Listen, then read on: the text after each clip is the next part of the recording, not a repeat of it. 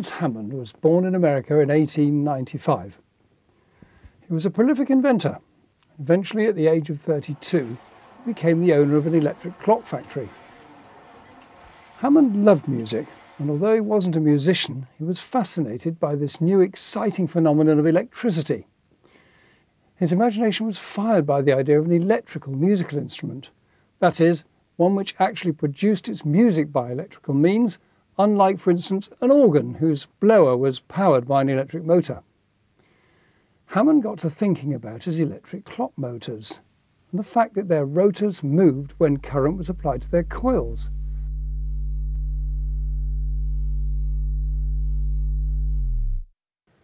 Would it not be possible that if the rotors were moved by another means, then current would be produced from the motors, just like tiny dynamos?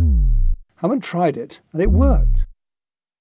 What was most fascinating was the fact that when the motors were spun at different speeds, the electrical signals that were produced were of different pitches.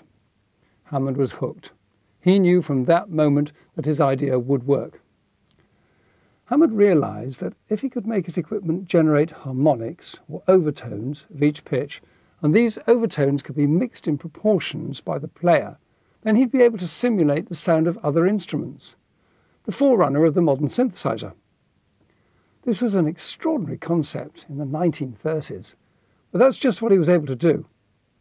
Hammond arranged that as well as a tone wheel to generate the fundamental, or basic pitch of each note, he'd have multiple tone wheels all geared together on linked shafts to generate 7 other harmonics for each note. This meant that he would have to have about 300 wheels for a 4-octave keyboard, and 7 switches operated by each key simultaneously. Then there was the problem of combining the strength of those harmonics. Hammond brought the output from the wheels onto sliders, or drawbars as they were named. This was an easy way that the player could adjust his harmonic balance whilst playing.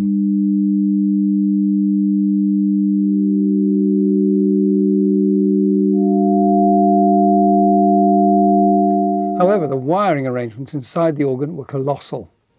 There were numerous technical problems to be overcome. By the time the first model was available from the factory, the demand was overwhelming and competition was fierce to obtain the very first organs off the production line.